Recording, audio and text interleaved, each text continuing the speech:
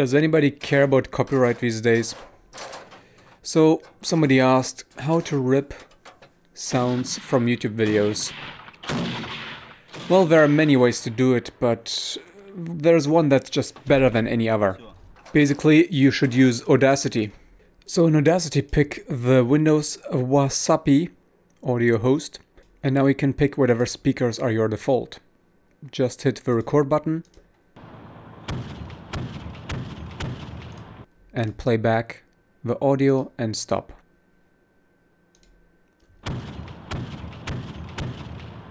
Alright, now let's clean this up. Let's zoom in on this and cut it off from here. Let's fade this in.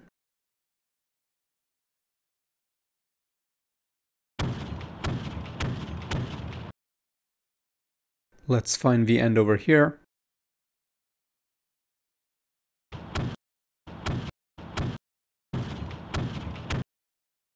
And fade out.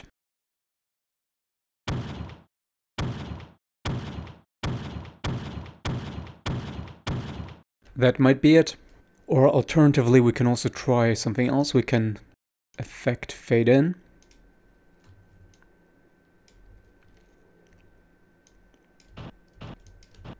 And we can try to remove some noise by selecting some noise. Going to effect noise removal, reduction, using get noise profile, selecting the area that we want to clean. Go to noise reduction again. Maybe try 12, 6, 3. So, sounds kind of sci-fi now. But maybe that's what you want. Maybe fade out as well.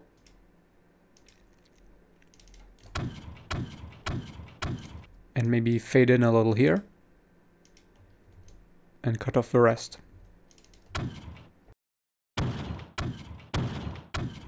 And now you can export these separately. For example, this one, select the area, go to File, Export, and then export selected audio, or else you will export everything. Export selected audio. I'm going to go with WAV. And I'm just going to call this shot 1.